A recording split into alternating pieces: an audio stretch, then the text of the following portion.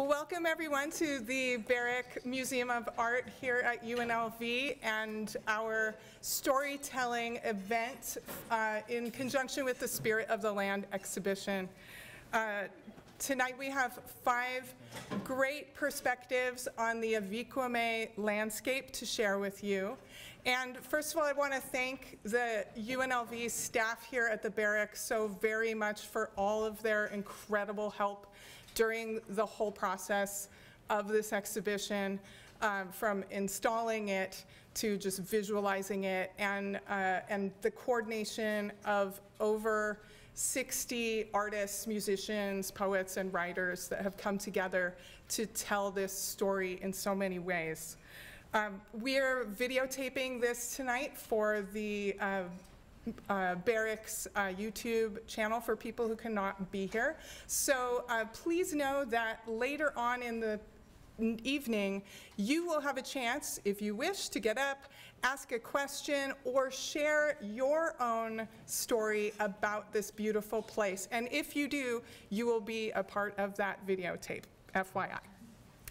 Okay, so first of all, I wanted to orient us to where we are talking about. For those of you who haven't had the opportunity to come down and visit this landscape for yourself.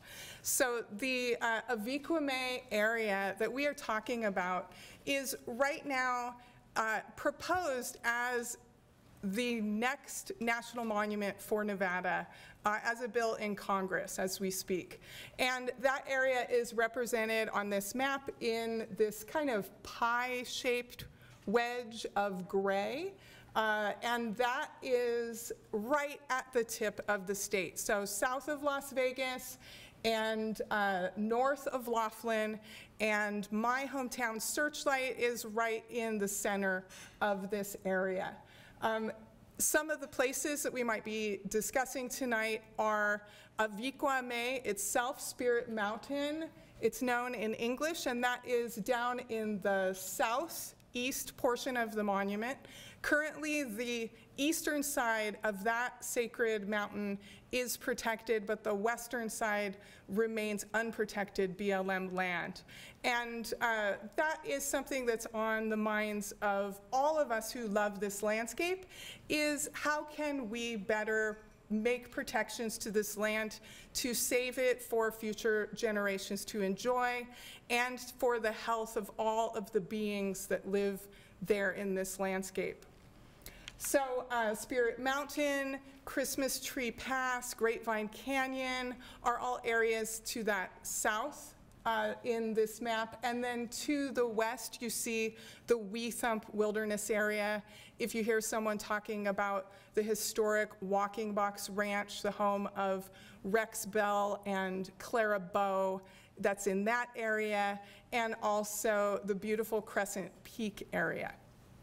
So, a lot to explore. This is 445,000 acres of land. It's the size of some of our national parks. And we are excited to talk to you about it this evening.